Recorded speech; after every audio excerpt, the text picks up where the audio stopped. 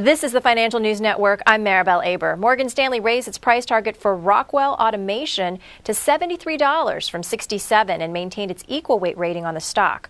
The bank sees 2011 EPS of $4.40 and 2012 EPS of $5.